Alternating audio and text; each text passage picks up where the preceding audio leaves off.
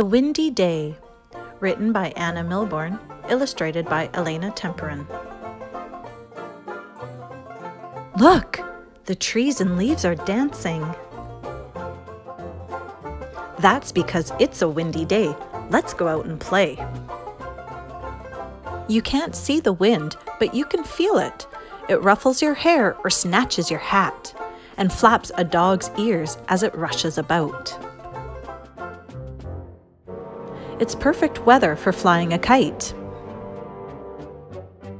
Let's roll out the string and throw the kite up into the air. Then run as fast as we can. It's flying! It dips and dives and swoops around in the rough and tumbly wind. Hold on tight! Oh no, it's tangled in a tree. Don't worry, I'll climb up and set it free. There's a cry high in the sky. Seagulls are gliding around in the wind. They tilt their wings to catch the breeze and ride it back to the shore. The wind rustles a tree. Its twirly seeds are shaken free. They spin around and around and down until they reach the ground. The seeds are ready to grow into new trees.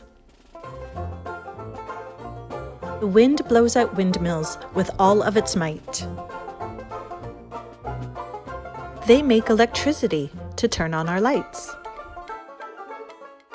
Does the wind ever get tired of blowing?